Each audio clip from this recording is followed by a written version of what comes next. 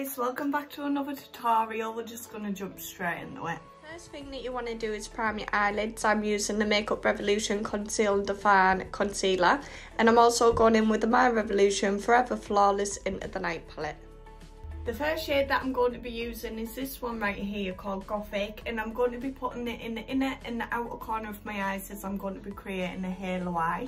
I always like to pack the product onto my eyelid first to build up the pigment payout, and then I like to blend afterwards. So you can see me doing that here, and I do it on both eyes. What is this sun doing? It keeps going in and out. I can't control the lighting, so I do apologise. But the next shade that I'm going to be going in with is Vanish, which is this shade right here. I'm just going to be blending it above the black eyeshadow that I've applied.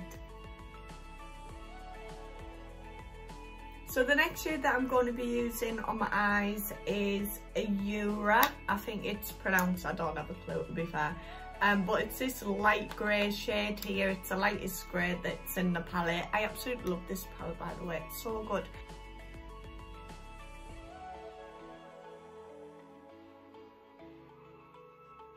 Now this is the fun bit. I get to add shimmer. So for the centre of my eye, I'm going to be using Vamp, which is this shade right here. I'm going to be piling a few different shimmers in the middle of it to really make it pop.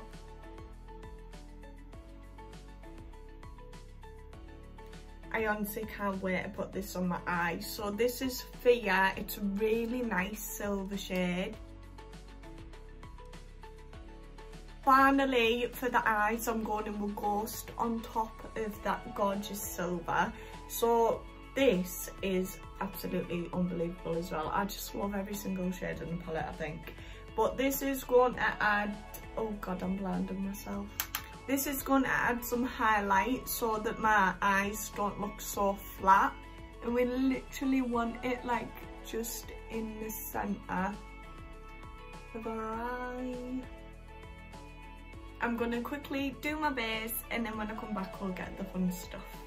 So I've just gone ahead and done the rest of my makeup. If anybody would like a base routine, then please just let me know in the comments and I'll easily do that for you. I'm going to be doing the spider now. So the first thing that you want to do is you want to trace out your spider. I'm going to do that now, and I'll just like quickly speed it so it's easier for you to watch.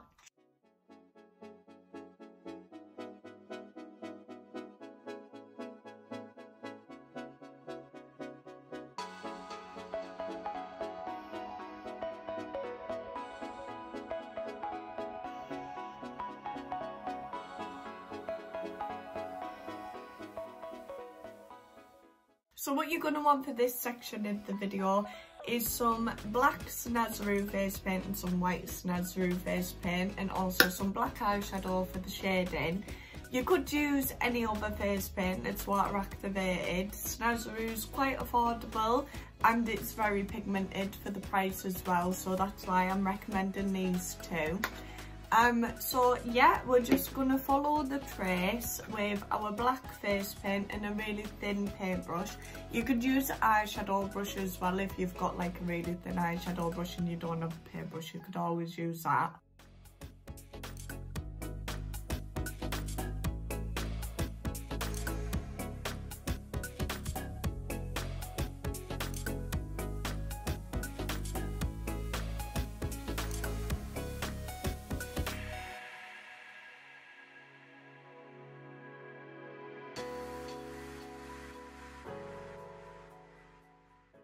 Now I'm taking the white Snaz and I'm going to add some highlights on the legs to make it look more realistic.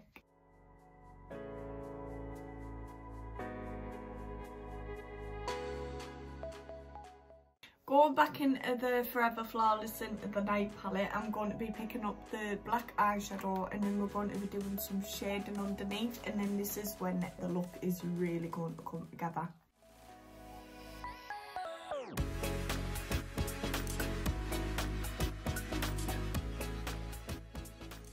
Really simple illusion look.